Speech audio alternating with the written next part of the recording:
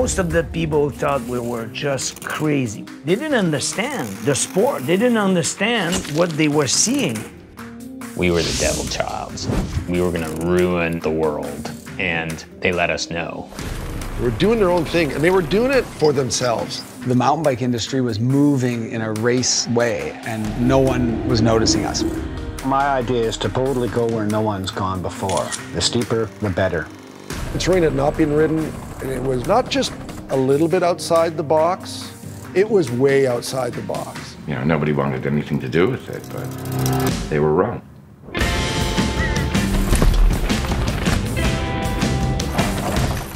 What they were doing was so radical and dangerous, it was hard not to notice these guys.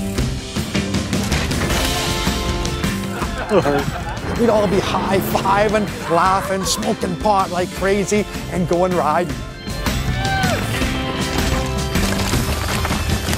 They were actually using the mountain in mountain biking.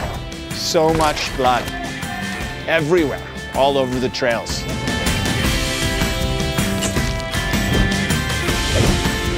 You might as well go to a circus. Some bike companies wouldn't warranty frames from BC. It's like, why are we seeing no other breakages on the planet but 25 bikes from British Columbia? What the hell are they doing there? Everybody wanted it. They wanted more. Well, let's see more. Let's see what the bicycle can do.